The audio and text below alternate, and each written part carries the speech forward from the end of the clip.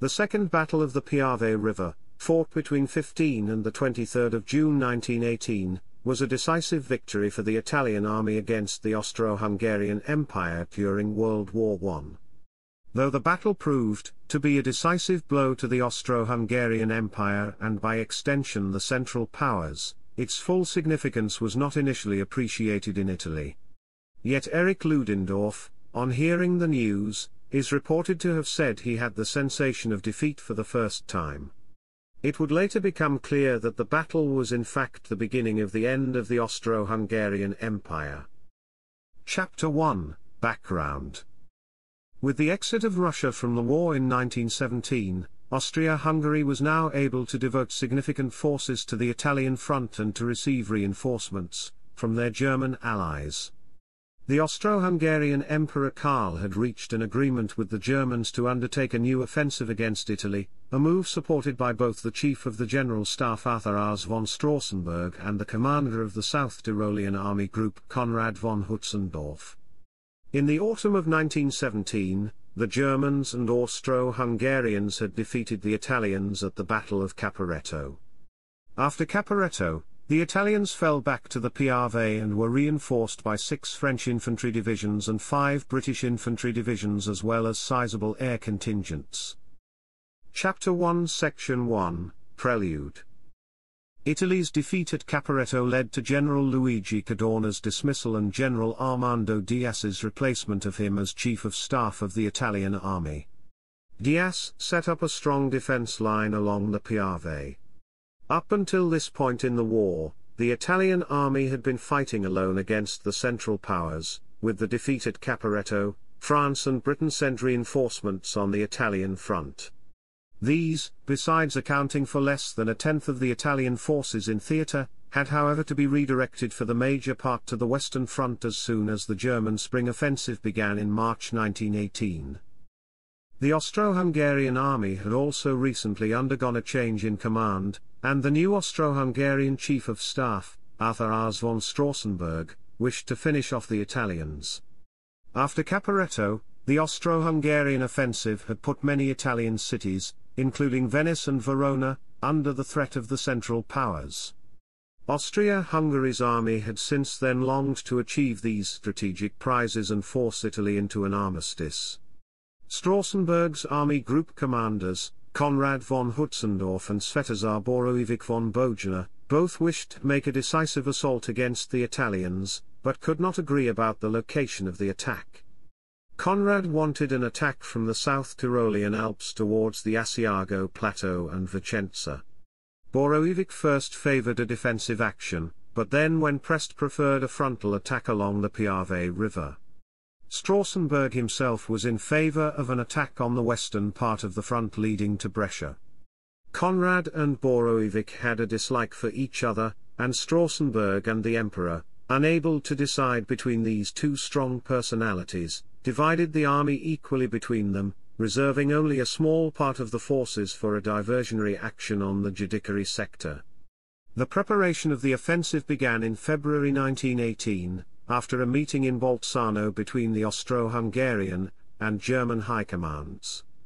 It was strongly recommended by the Germans, as Ludendorff hoped that it could force the increasing American forces in France to be diverted to the Italian front, so Straußenberg modeled the attack after Erich Ludendorff's offensive on the Western Front. The Austro-Hungarians, differently from their previous success at Caporetto and from the subsequent attempts at a breakthrough on Monte Grappa, did not prepare the attack as a pinpoint one, but as an all-out frontal attack, employing the entire residual strength of their army all along the front. The Austro-Hungarian formations were trained to employ the tactics developed by the Germans on the Western Front for Operation Michael, as Austro-Hungarian officers returning from the Eastern Front were extensively trained alongside their German counterparts. There were also innovations on the Italian side.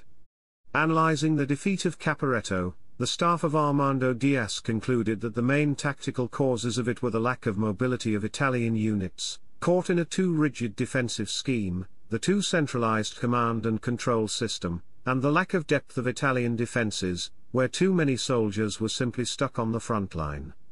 The new schemes prepared for the battle led to the abolition of the continuous entrenchment and in the development of a highly mobile defense system, in which even the smaller units were allowed to freely move between previously recognized strongpoints, independently decide to retreat or counterattack, or directly call the support of the artillery. Moreover, 13 divisions, equipped with 6,000 trucks, were organized in a central reserve, ready to be sent where it was needed. Chapter 2, Battle.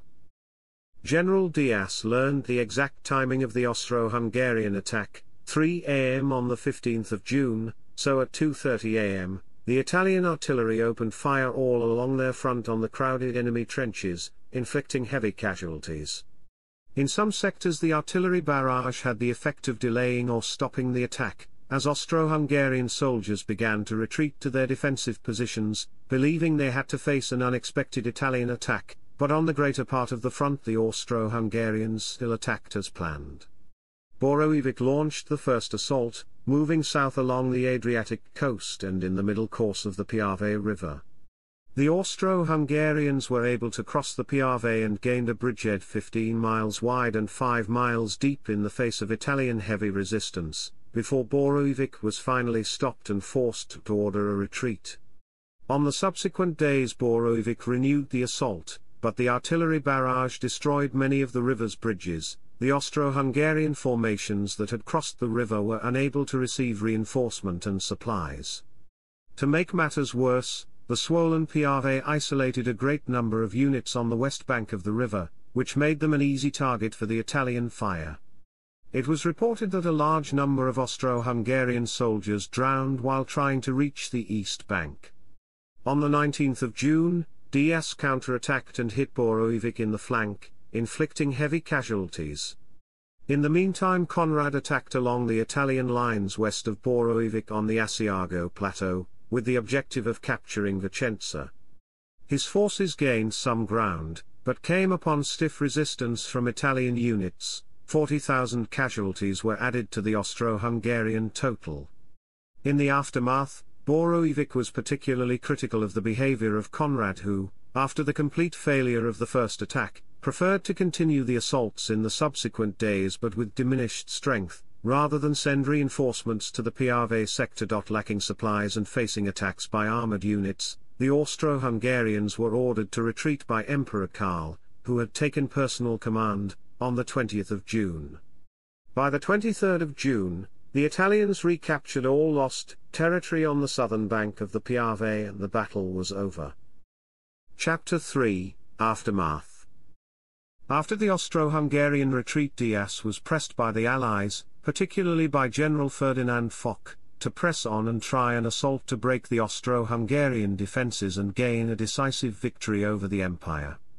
However, the Italian general recognized that the same tactic, that proved so effective on defense, prevented an immediate offense, as the Italian formations at that time were too scattered and mixed up to be effectively coordinated in a decisive assault. Moreover, once the Italian army crossed the river, they would have to face the same logistic problems as the Austrians. For these reasons, in the subsequent days, only limited actions were fought to gain better start positions for the decisive assault. On the other side, the Battle of the Piave River was the last great military offensive of Austria-Hungary. A clear failure, the operation struck a major blow to the army's morale and cohesion and had political repercussions throughout war-weary Austria-Hungary. The battle signaled the beginning of the end of the Imperial Royal Army as an effective fighting force and foretold the internal political collapse of the multi-ethnic Austro-Hungarian Empire, which was finished off at the Battle of Vittorio Veneto 4 months later. The army offered stiff resistance for 4 days from 24 to 28 October during the Allied offensive but collapsed as word reached the troops of the Empire's disintegration, at which point there was little point to continue resisting. The battle also dealt a severe blow to the German Empire strategy, who considered a separate peace with Italy as a viable way to concentrate efforts in the Western Front to finally overcome the Allied forces. Erich Ludendorff wrote, "This unsuccessful attack was extremely painful. I could no longer hope that relief on the Western Front might be secured in Italy itself." Chapter 4, Order of Battle. Italy. 7th Italian Army. 1st Italian Army. 6th Italian Army. 4th Italian Army. 8th Italian Army. 3rd Italian Army.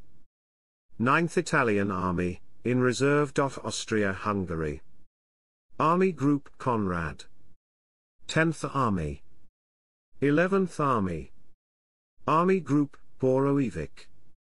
6th Army. 5th Army. Chapter 5, in Popular Culture.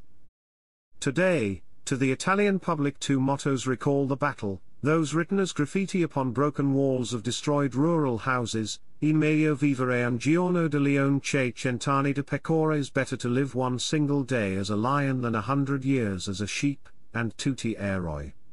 O il Piave, o tutti accoppiati the Piave, or let all of us get killed.